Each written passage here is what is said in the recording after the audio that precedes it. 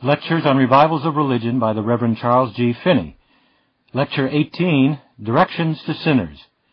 Text, What shall I do to be saved? Acts chapter 16, verse 30. These are the words of the jailer at Philippi, the question which he put to Paul and Silas, who were then under his care as prisoners. Satan had in many ways opposed these servants of God in their work of preaching the gospel, and had been as often defeated and disgraced. But here at Philippi he devised a new and peculiar project for frustrating their labors. There was a certain woman at Philippi who was possessed with the spirit of divination, or in other words, the spirit of the devil, and brought her masters much gain by her soothsaying. The devil set this woman to follow Paul and Silas about the streets, and as soon as they had begun to gain the attention of the people, she would come by and cry, These men are the servants of the Most High God, which show unto us the way of salvation. That is, she undertook to second the exhortations of the preachers, and added her testimony, as if to give additional weight to their instructions. The effect of it was just what Satan desired. The people all knew that this was a wicked, base woman, and when they heard her attempting to recommend this new preaching, they were disgusted, and concluded it was all of a piece.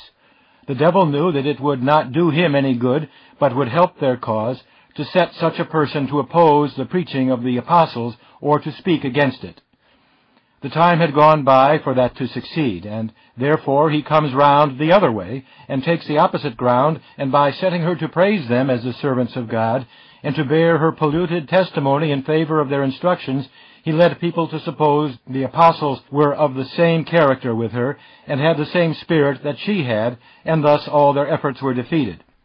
Paul saw that if things went on so, he should be totally baffled, and never succeed in establishing a church at Philippi.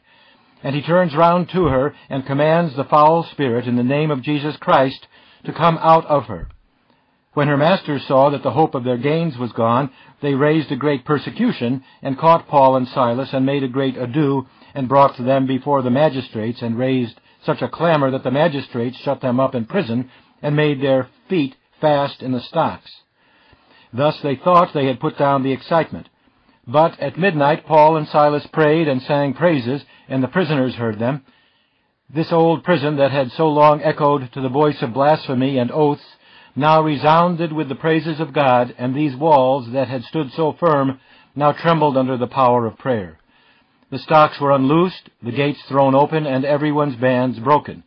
The jailer was aroused from his sleep, and when he saw the prison doors opened, as he knew that if the prisoners had escaped he must pay for it with his life, he drew his sword and was about to kill himself. But Paul, who had no notion of escaping clandestinely, called out to him instantly, Do thyself no harm, for we are all here.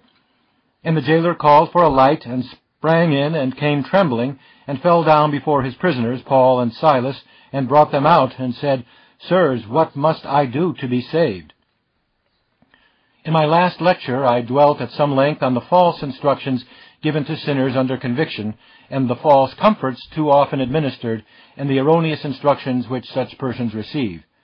It is my design tonight to show what are the instructions that should be given to anxious sinners in order to their speedy and effectual conversion.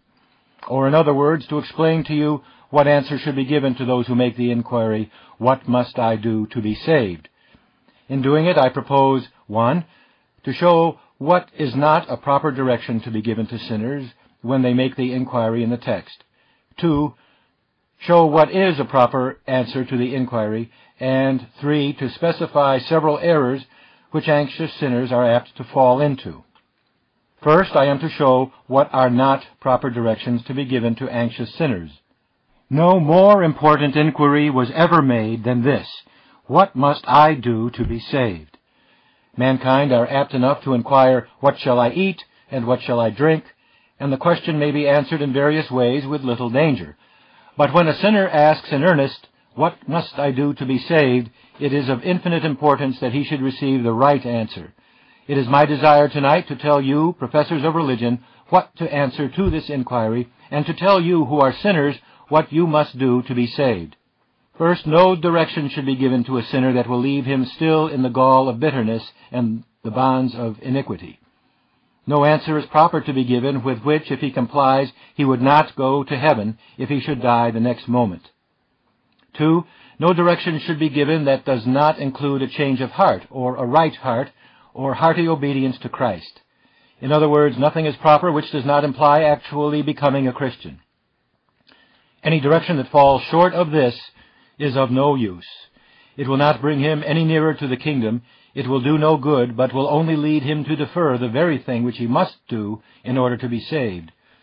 The sinner should be told plainly, at once, what he must do or die, and he should be told nothing that does not include a right state of heart.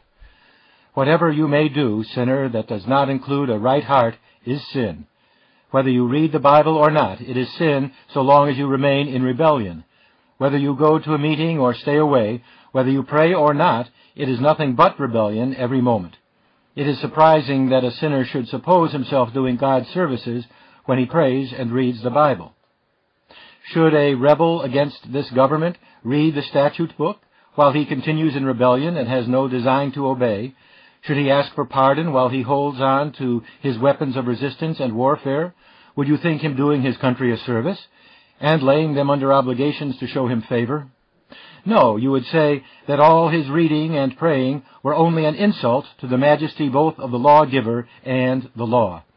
So you, sinner, while you remain in impenitence, are insulting God and setting him at defiance, whether you read his word and pray or let it alone. No matter what place or what attitude your body is in, on your knees or in the house of God, so long as your heart is not right, so long as you resist the Holy Ghost and reject Christ, you are a rebel against your Maker. Point 2, I am to show what is a proper answer to this inquiry, what must I do to be saved? And generally you may give the sinner any direction or tell him to do anything that includes a right heart, and if you make him understand it and do it, he will be saved. The Spirit of God in striving with sinners suits his strivings to the state of mind in which he finds them. His great object in striving with them is to dislodge them from their hiding places and bring them to submit to God at once. Now these objections and difficulties and states of mind are as various as the circumstances of mankind, as many as there are individuals. The characters of individuals affords an endless diversity. What is to be done with each one and how he is to be converted depends on his particular errors. It is necessary to ascertain his errors, to find out what he understands and what he needs to be taught more perfectly, to see what points the Spirit of God is pressing upon his conscience, and to press the same things and thus bring him to Christ. The most common directions are the following. 1. It is generally in point and a safe and suitable direction to tell a sinner to repent. I say generally. For sometimes the Spirit of God seems not so much to direct the sinner's attention to his own sins as to some other thing. In the days of the apostles, the minds of the people seem to have been agitated mainly on the question whether Jesus was the true Messiah. And so the apostles directed much of their instructions to this point, to prove that he was the Christ. And whenever anxious sinners asked them what they must do, they most commonly exhorted them to believe in the Lord Jesus Christ. They bore down on this point because here was where the Spirit of God was striving with them, and this was the subject that especially agitated people's minds, and consequently this would probably be the first thing a person would do on submitting to God. It was the grand point at issue between God and the Jew and Gentile of those days, whether Jesus Christ was the Son of God. It was the point in dispute. To bring a sinner to yield this controverted question was the way the most effectually to humble him. At other times it will be found that the Spirit of God is dealing with sinners chiefly in reference to their own sins. Sometimes he deals with them in regard to a particular duty as prayer, perhaps family prayer. The sinner will be found to be contesting that point with God, whether it is right for him to pray, or whether he ought to pray in his family. I have known striking cases of this kind where the individual was struggling on this point, and as soon as he fell on his knees to pray, he yielded his heart, showing that this was the very point which the Spirit of God was contesting, and the hinge on which his controversy with God all turned. That was conversion. The direction to repent is always proper, but will not always be effectual, for there may be some other thing that the sinner needs to be told also. And where it is the pertinent direction, sinners need not only to be told to repent, but to have it explained to them what repentance is. Since there has been so much mysticism and false philosophy and false theology thrown around the subject, it has become necessary to tell sinners not only what you mean by repentance, but also to tell them what you do not mean. Words that used to be plain and easily understood have now become so perverted that they need to be explained to sinners, or they will often convey a wrong impression to their minds. This is the case with the word repentance. Many suppose that remorse or a sense of guilt is repentance. Then hell is full of repentance, for it is full of remorse, unutterable and eternal. Others feel regret that they have done such a thing, and they call that repenting of it. But they only regret that they have sinned because of the consequences, and not because they abhor sin. This is not repentance. Others suppose that convictions of sin and strong fears of hell are repentance. Others consider the remonstrances of conscience as repentance. They say, I never do anything wrong but that I repent, that I always feel sorry I did it. Others regard repentance as a feeling of sorrow for sin.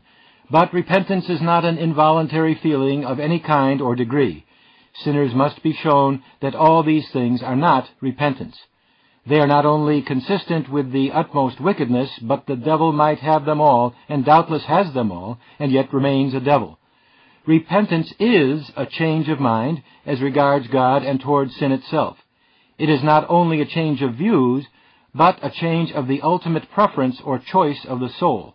It is a voluntary change, and by consequence involves a change of feeling and of action toward God and toward sin. It is what is naturally understood by a change of mind on any subject of interest and importance. We hear that such a man has changed his mind on the subject of abolition, for instance, or that he has changed his views in politics. Everybody understands that he has undergone a change in his views, his feelings, and his conduct. This is repentance on that subject. It is a change of mind, but not towards God. Evangelical repentance is a change of willing, of feeling, and of life in respect to God. Repentance always implies abhorrence of sin. It is willing and feeling as God does in respect to sin. It, of course, involves the love of God and an abhorrence of sin. It always implies forsaking sin. Sinners should be made to understand this. The sinner that repents does not feel as impenitent sinners think they should feel at giving up their sins if they should become religious. Impenitent sinners look upon religion just like this, that if they become pious, they shall be obliged to stay away from balls and parties, and obliged to give up theaters or gambling or other things that they now take delight in. And they see not how they could ever enjoy themselves if they should break off from all those things. But this is very far from being a correct view of the matter.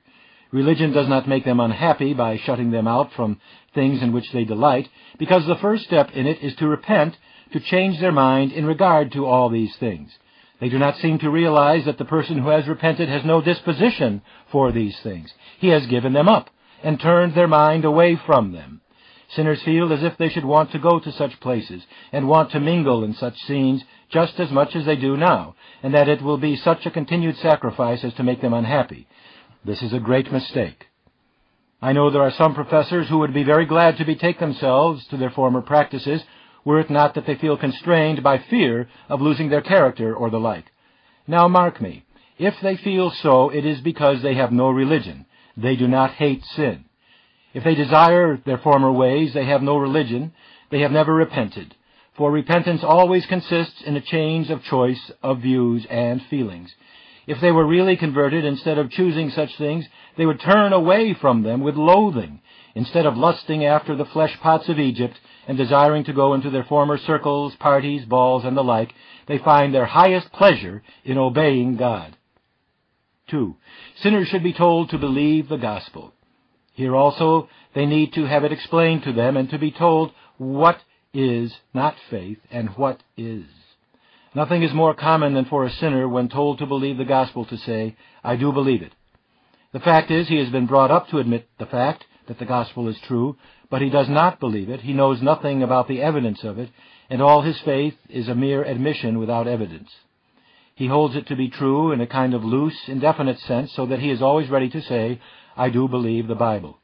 It is strange they do not see that they are deceived in thinking that they believe, for they must see that they have never acted upon these truths as they do upon those things that they do believe. Yet it is often quite difficult to convince them that they do not believe. But the fact is that the careless sinner does not believe the gospel at all. The idea that the careless sinner is an intellectual believer is absurd. The devil is an intellectual believer, and that is what makes him tremble. What makes a sinner anxious is that he begins to be an intellectual believer, and that makes him feel.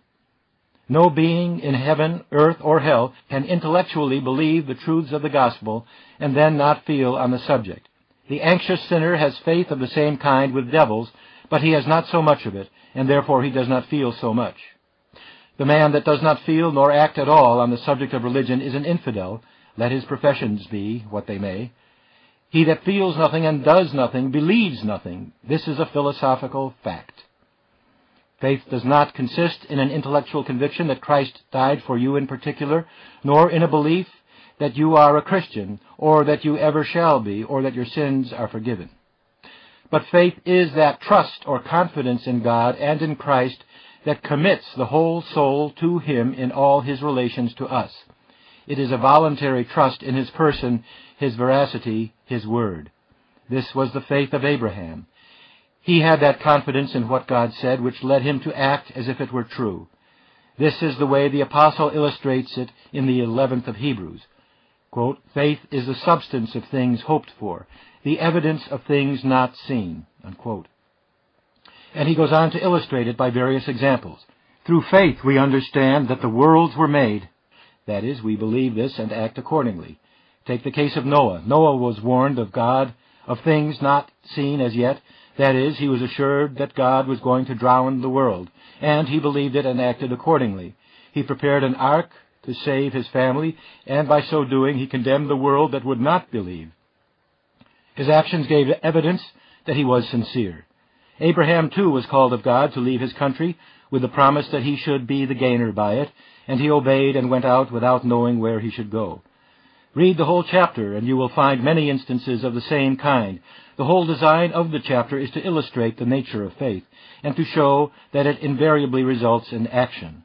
The sinner should have it explained to him, and be made to see that the faith which the gospel requires is just that confidence in Christ which leads him to act on what he says as a certain fact. This is believing in Christ. 3. Another direction proper to be given to the sinner is that he should give his heart to God.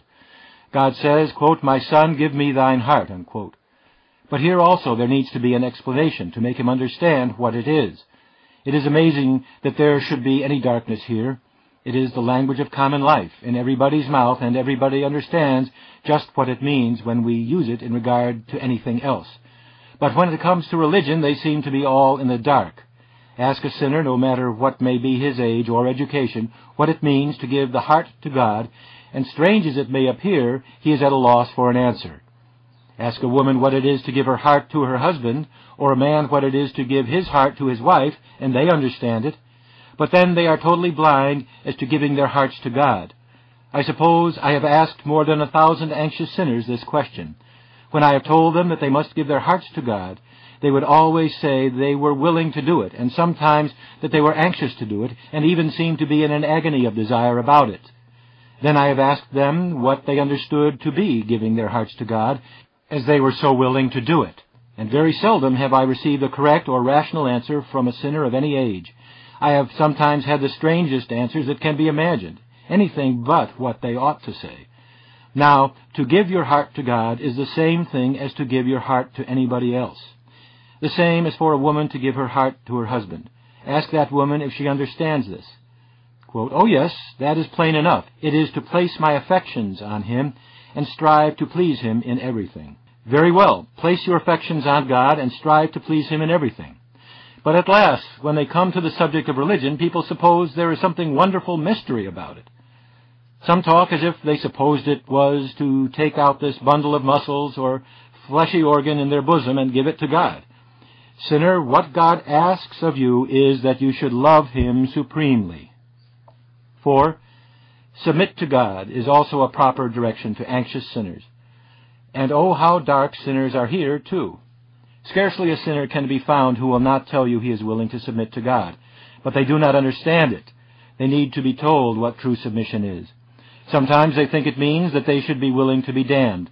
Sometimes they place themselves in this attitude and call it submission.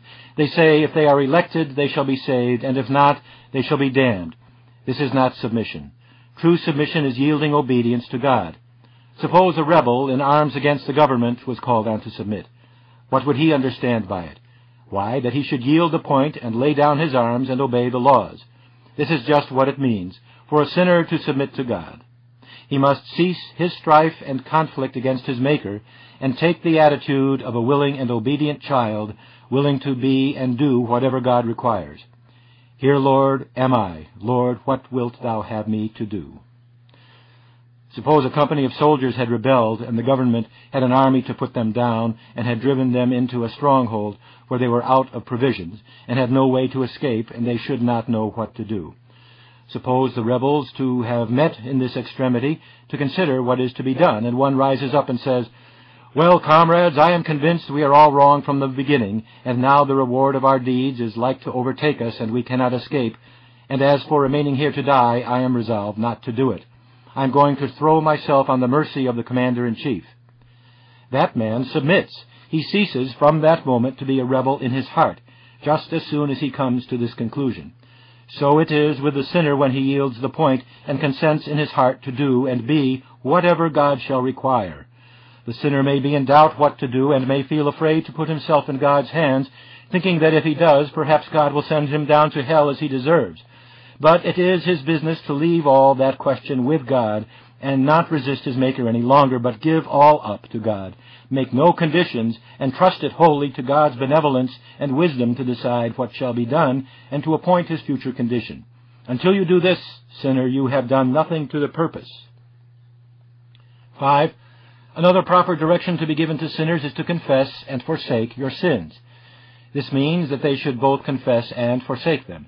They must confess to God their sins against God, and confess to men their sins against men, and forsake them all. A man does not forsake his sins till he has made all the reparation in his power. If he has stolen money or defrauded his neighbor out of property, he does not forsake his sins by merely resolving not to steal any more, or not to cheat again. He must make reparation to the extent of his power. So, if he has slandered anyone, he does not forsake his sin merely by saying he will not do again so. He must make reparation. So, in like manner, if he has robbed God, as all sinners have, he must make reparation as far as he has the power. Suppose a man has made money in rebellion against God, and has withheld from him his time, talents, and service, and lived and rioted upon the bounties of his providence, and refused to lay himself out for the salvation of the world. He has robbed God. Now, if he should die feeling that his money was his own, and should he leave it to his heirs without consulting the will of God, why, he is just as certain to go to hell as the highway robber. He has never made any satisfaction to God. With all his whining and pious talk, he has never confessed his sin to God, nor forsaken his sin, for he has never felt nor acknowledged himself to be the steward of God. If he refuses to hold the property in his possession as the steward of God, if he accounts it his own, and as such gives it to his children, he says in effect to God, "That property is not yours, it is mine, and I will give it to my children." He has continued to persevere in his sin, for he does not relinquish the ownership of that of which he has robbed God. What would a merchant think if his hired clerk should take all the capital and set up a store of his own and die with it in his hands? Will such a man go to heaven? No, you say, every one of you. If such a man does not go to hell, there might just as well be no hell. God would prove himself infinitely unjust to let such a character go unpunished. What, then, shall we say of the man who has robbed God all his life? Here God set him to be his clerk, to manage some of his affairs, and he has gone and stolen all the money, and says it is his, and he keeps it, and dies, and gives it to his children as if it was all his own lawful property. Is that man going to heaven? Has that man forsaken sin? I tell you, no. If he has not surrendered himself and all to God, he has not taken the first step in the way to heaven. 6. Another proper direction to be given to sinners is, "Choose ye this day whom ye will serve." Under the Old Testament dispensation, this or something equivalent to it was the most common direction given. It was not common to call on men to believe in Christ until the days of John the Baptist. He baptized those who came to him with the baptism of repentance, and directed them to believe on him who should come after him. Under Joshua, the text was something which the people all understood more easily than they would a call to believe on the distant Messiah. It was, "Choose ye this day whom ye will serve." On another occasion Moses said to them, I call heaven and earth to record this day against you, that I have set before you life and death, blessing and cursing. Therefore choose life, that both thou and thy seed may live. The direction was accommodated to the people's knowledge, and it is good now as it was then. Sinners are called upon to choose what? Whether they will serve God or the world, whether they will follow holiness or sin. Let them be made to understand what is meant by choosing and what is to be chosen, and then if the thing is done from the heart, they will be saved. Any of these directions, if complied with, will constitute true conversion. The particular exercises may vary in different cases. Sometimes the first exercise in conversion is submission to God, sometimes repentance, sometimes faith, sometimes the choice of God and His service. In short, whatever their thoughts are taken up with at the time. If their thoughts are directed to Christ at the moment, the first exercise will be faith. If to sin, the first exercise will be repentance. If to their future course of life, it is choosing the service of God. If to the divine government, it is submission. It is important to find out just where the Holy Spirit is pressing the sinner at the time, and then take care to push that point. If it is in regard to Christ, press that. If it is in regard to his future course of life, push him right up to an immediate choice of obedience to God. It is a great error to suppose that any one particular exercise is always foremost in conversion, or that every sinner must have faith first, or submission first. It is not true either in philosophy or in fact. There is a great variety in people's exercises. Whatever point is taken hold of between God and the sinner, when the sinner yields that, he is converted. Whatever the particular exercise may be, if it includes obedience of heart to God on any point, it is true conversion. When he yields one point to God's authority, he is ready to yield all. When he changes his mind and obeys in one thing because it is God's will, he will obey in other things so far as he sees it to be God's will. Where there is this right choice, then whenever the mind is directed to any one point of duty, he is ready to follow. It matters very little which of these directions is given, if it is only made plain, and if it is to the point so as to serve as a test of obedience to God. If it is to the point that the Spirit of God is debating with the sinner's mind so as to fall in with the Spirit's work and not to divert the sinner's attention from the very point in controversy, let it be made perfectly clear and then pressed till the sinner yields, and he will be saved. Topic 3. I am to mention several errors which anxious sinners are apt to fall into respecting this great inquiry. 1. The first error is in supposing that they must make themselves better or prepare themselves so as in some way to recommend themselves to the mercy of God.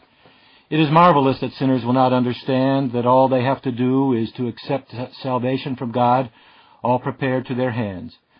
But they all, learned or unlearned, at first betake themselves to a legal course to get relief. This is one principal reason why they will not become Christians at once, just as soon as they begin to attend to the subject. They imagine that it must be, in some way or other, prepared to come. They must change their dress and make themselves look a little better. They are not willing to come just as they are, in their rags and poverty. They must have something more on before they can approach to God. They should be shown at once that it is impossible they should be any better until they do what God requires. Every pulse that beats, every breath they draw, they are growing worse because they are standing out in rebellion against God, so long as they do not do the very thing which God requires of them as the first thing to be done. 2. Another error is in supposing that they must suffer a considerable time under conviction as a kind of punishment before they are ready properly to come to Christ. And so they will pray for conviction, and they think that if they are ground down to the earth with distress for a sufficient time, then God will pity them and be more ready to help them when he sees them so very miserable. They should be made to understand clearly that they are thus unhappy and miserable merely because they refuse to accept the relief which God offers. Take the case of the stubborn child. When his parent stands over him with the rod and the child shudders and screams, should that child imagine he is gaining anything by his agony? His distress arises from his conviction, and shall he pray for more conviction? Does that make him any better? Does his father pity him any more because he stands out? Who does not see that he is all the while growing worse? 3. Sometimes sinners imagine that they must wait for different feelings before they submit to God. They say, I do not think I feel right yet to accept of Christ. I do not think I am prepared to be converted yet. They ought to be made to see what God requires of them is to will right. If they obey and submit with the will, the feelings will adjust themselves in due time. It is not a question of feeling, but of willing and acting. The feelings are involuntary and have no moral character except what they derive from the action of the will, with which action they sympathize.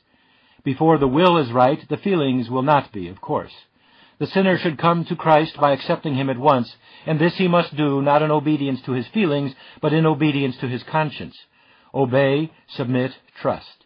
Give up all instantly, and your feelings will come right. Do not wait for better feelings, but commit your whole being to God at once, and this will soon result in the feelings for which you are waiting. What God requires of you is the present act of your own mind in turning from sin to holiness and from the service of Satan to the service of the living God. 4. Another error of sinners is to suppose that they must wait till their hearts are changed. What, say they? Am I to believe in Christ before my heart is changed? Do you mean that I am to repent before my heart is changed? Now the simple answer to all this is that the change of heart is the very thing in question. God requires sinners to love Him. That is, to change their heart. God requires a sinner to believe the gospel. That is to change his heart. God requires him to repent. That is to change his heart. God does not tell him to wait till his heart is changed and then repent and believe and love God. The very word itself, repent, signifies a change of mind or heart. To do either of these things is to change your heart and to make you a new heart, just as God requires. 5. Sinners often get the idea that they are perfectly willing to do what God requires. Tell them to do this thing or that, to repent or believe or give their hearts to God, and they say, "Oh yes, I am perfectly willing to do that. I wish I could do it. I would give anything if I could do it." They ought to understand that being truly willing is doing it. But there is a difference between willing and desiring. People often desire to be Christians when they are wholly unwilling to be so. When we see anything which appears to us to be a good, we are so constituted that we desire it. We necessarily desire it when it is before our minds. We cannot help desiring it in proportion as its goodness is presented to our minds. But yet we may not be willing to have it under all the circumstances. It may be that we prefer upon the whole that the present possessor should continue to possess it still, or that we choose to have our friend or child possess it instead of ourselves. A man may desire to go to Philadelphia on many accounts, while for still more weighty reasons he chooses not to go there. So the sinner may desire to be a Christian. He may see many good things in being a Christian. He may see that if he were a Christian he would be a great deal more happy, and that he should go to heaven when he dies, but yet he is not willing to be a Christian. Willing to obey Christ is to be a Christian. When an individual actually chooses to obey God, he is a Christian. But all such desires as do not terminate in actual choice are nothing. 6. The sinner will sometimes say that he offers to give God his heart, but he intimates that God is unwilling. But this is absurd. What does God ask? Why, that you should love Him. Now, for you to say you are willing to give God your heart, but God is unwilling, is the same as saying that you are willing to love God, but God is not willing to be loved by you, and will not suffer you to love Him. It is important to clear up all these points in the sinner's mind, that he may have no dark and mysterious corner to rest in, where the truth will not reach him. 7. Sinners sometimes get the idea that they repent when they are only convicted. Whenever the sinner is found resting in any lie, let the truth sweep it away, however much it may pain and distress him. If he has any error of this kind, you must tear it away from him, if you do not mean that he shall stumble into the depths of hell. 8. Sinners are often wholly taken up with looking at themselves to see if they cannot find something there, some kind of feeling or other that will recommend them to God. Evidently, for want of proper instruction, David Brainerd was a long time taken up with his state of mind, looking for some feelings that would recommend him to God. Sometimes he imagined that he had such feelings, and would tell God in prayer that now he felt as he ought to receive His mercy, and then he would see that he had been all wrong, and be ashamed that he had told God that he felt right. Thus the poor man, for want of correct instruction, was driven almost to despair, and it is easy to see that his Christian exercises through life were greatly modified, and his comfort and usefulness much impaired by the false philosophy he had adopted on this point. You must turn the sinner away from himself to something else. Suppose he keeps poring over himself until he is going into a state of despair. The proper course then is to turn off his attention from looking at himself and make him look at some duty to be performed, or make him look at Christ, and perhaps before he is aware he will find that he has submitted to God. His attention was diverted away from himself to contemplate the reasonableness of God's requirements, or the sufficiency of Christ's atonement, or something of this kind. As he dwelt upon it, he just gave up his heart, and the agony was over. Remarks. 1. The labor of ministers is greatly increased, and the difficulties in the way of salvation are greatly multiplied by the false instructions that have been given to sinners. The consequence has been that directions which used to be plain are now obscure. People have been taught so long that there is something awfully mysterious and unintelligible about conversion that they do not try to understand it. Sinners have been taught these false notions till now they are everywhere entrenched behind these sentiments such as cannot repent, must wait for God, and the like. It was once sufficient, as we learn from the Bible, to tell sinners to repent or to tell them to believe on the Lord Jesus Christ. But now faith has been talked about as a principle instead of an act, and repentance as something put into the mind instead of an exercise of the mind, and sinners are perplexed. Ministers are charged with preaching heresy because they presume to teach that faith is an exercise and not a principle, and that sin is an act and not a part of the constitution of man. And sinners have become so sophisticated that you have to be at great pains in explaining not only what you do not mean, but what you do mean. Otherwise they will be almost sure to misunderstand you, and either gain a false relief from their anxiety by throwing their duty off upon God, or else run into despair from the supposed impracticability of doing what is requisite for their salvation. It is often the greatest difficulty to lead them out of these theological labyrinths and mazes into which they have been deluded, and to lead them along the straight and simple way of the gospel. It seems as if the greatest ingenuity had been employed to mystify the minds of people and weave a most subtle web of false theology, calculated to involve a sinner in endless darkness. Who that has been in revivals has not encountered that endless train of fooleries which have been inculcated till it has become necessary to be as plain as ABC, and the best educated have to be talked to just like children? So much has been done to mystify and befool people's minds in the plainest matters. Tell a sinner to believe, and he turns round to you and stares. Why, how you talk! Is not faith a principle implanted in the soul? And how am I to believe until I get this principle? So if a minister tells a sinner the very words that the apostles used in the great revival at the day of Pentecost, quote, "Repent and be converted, every one of you," unquote, and they reply, as they have been taught, "Oh, I guess you are an Arminian. I do not want any of your Arminian teaching for me. Do you not deny the Spirit's influences?" unquote. It is enough to make humanity weep to see the fog and darkness that have been thrown around the plain directions of the gospel, till many generations have been emptied into hell. 2. These false instructions to sinners are infinitely worse than none. The Lord Jesus Christ found it more difficult to get the people to yield up their false notions of theology than anything else. This has been the great difficulty with the Jews to this day, that they have received false notions in theology, have perverted the truth on certain points, and you cannot make them understand the plainest points in the gospel. So it is with sinners. The most difficult thing to be done is to get away these refuges of lies which they have gotten from false theology. They are so fond of holding on to these refuges because they are called orthodox, and because they excuse the sinner and condemn God, that it is found to be the most perplexing and difficult and discouraging part of a minister's labor to drive them away. 3. No wonder the gospel has taken so little effect, encumbered as it has been with these strange dogmas. The truth is that very little of the gospel has come out upon the world for these hundreds of years without being clogged and obscured by false theology.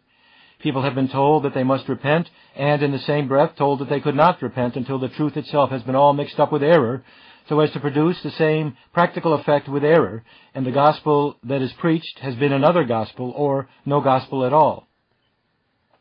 4. You can understand what is meant by healing slightly the hurt of the daughter of God's people, and the danger of doing it. It is very easy when sinners are under conviction to say something that shall smooth over the case and relieve their anxiety, so that they will either get a false hope or will be converted with their views so obscure that they will always be poor, feeble, wavering, doubting, inefficient Christians. 5. Much depends on the manner in which a person is dealt with when under conviction. Much of his future comfort and usefulness depends on the clearness and strength and firmness with which the directions of the gospel are given when he is under conviction. If those who deal with him are afraid to use the probe thoroughly, he will always be a poor, sickly, doubting Christian. If converted at all, he will never do much good. The true mode is to deal thoroughly and plainly with a sinner, to tear away every excuse he can get up, and show him plainly what he is and what he ought to be, and he will bless God to all eternity that he fell in with those who would be so faithful to his soul. For the want of this thorough and searching management, many are converted who seem to be stillborn. And the reason is, they never were faithfully dealt with. We may charitably hope they are Christians, but still it is uncertain and doubtful. Their conversion seems rather a change of opinion than a change of heart. But if, when a sinner is under conviction, you pour in the truth, put in the probe, break up the old foundations, and sweep away his refuges of lies, and use the Word of God like fire and like a hammer, you will find that they will come out with clear views and strong faith and firm principles, not doubting, halting, irresolute Christians, but such as follow the Lord wholly. This is the way to make strong Christians. This has been eminently the case in many revivals of modern days. I have heard old Christians say of the converts, "These converts were born, men and women, full grown. They never were children, but have at the very outset all the clearness of view and strength of faith of old Christians. They seem to understand the doctrines of religion, and to know what to do and how to take hold and promote revivals better than 1 in 100 of the old members in the church." I once knew a young man who was converted away from home. The place where he lived had no minister and no preaching and no religion.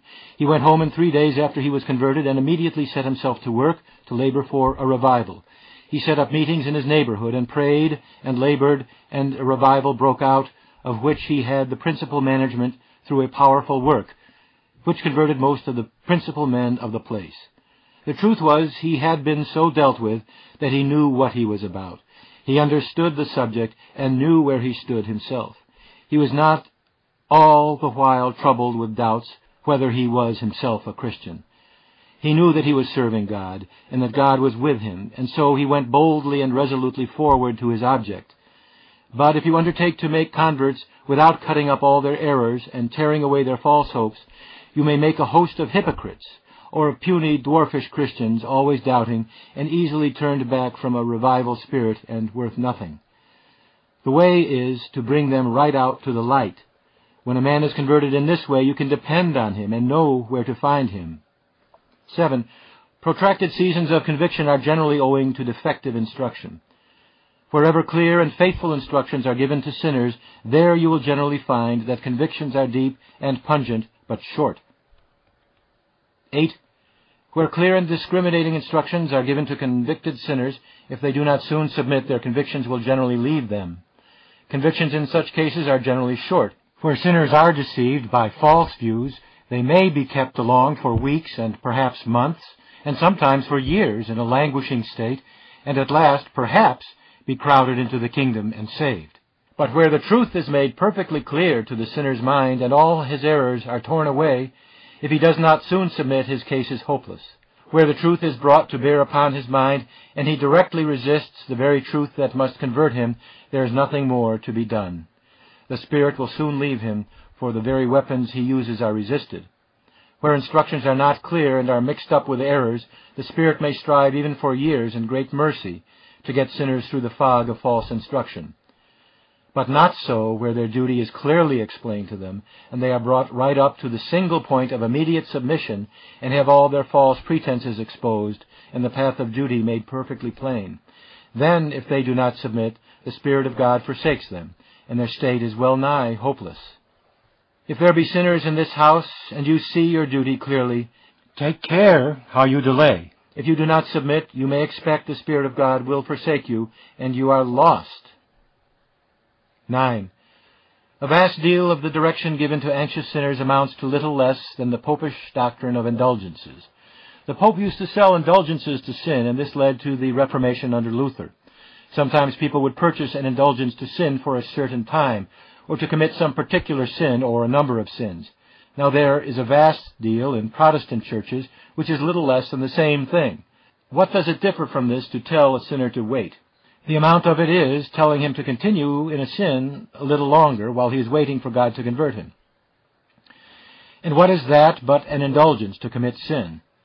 Any direction given to sinners that does not require them immediately to obey God is an indulgence to sin. It is, in effect, giving them liberty to continue in sin against God. Such directions are not only wicked, but they are ruinous and cruel. If they do not destroy the soul, as no doubt they often do, they defer, at all events, the sinner's enjoyment of God and of Christ, and he stands a great chance of being lost forever while listening to such instructions. Oh, how dangerous it is to give a sinner reason to think he may wait a moment before giving his heart to God. 10. So far as I have had opportunity to observe, those conversions which are most sudden have commonly turned out to be the best Christians. I know the reverse of this has often been held and maintained, but I am satisfied there is no reason for it, although multitudes even now regard it as a suspicious circumstance if a man has been converted very suddenly. But the Bible gives no warrant for this supposition. There is not a case of protracted conviction recorded in the whole Bible. All the conversions recorded there are sudden conversions. And I am persuaded there never would have been such multitudes of tedious convictions, and often ending in nothing after all, if it had not been for those theological perversions which have filled the world with cannot-ism. In the Bible days they told sinners to repent, and they did it then. Cannot-ism had not been broached in that day. It is this speculation about the inability of sinners to obey God that lays the foundation for all the protracted anguish and distress, and perhaps ruin, through which so many are led.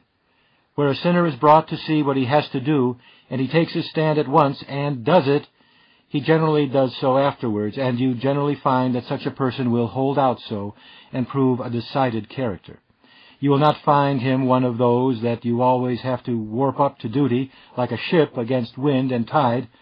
Look at those professors who always have to be dragged forward in duty, and you will generally find that they had not clear and consistent directions when they were converted, and most likely they will be very much afraid of these sudden conversions. Afraid of sudden conversions. Some of the best Christians of my acquaintance were convicted and converted in the space of a few minutes. In 1/4 of the time that I have been speaking, many of them were awakened and came right out on the Lord's side, and have been shining lights in the church ever since, and have generally manifested the same decision of character and religion that they did when they first came out and took a stand on the Lord's side.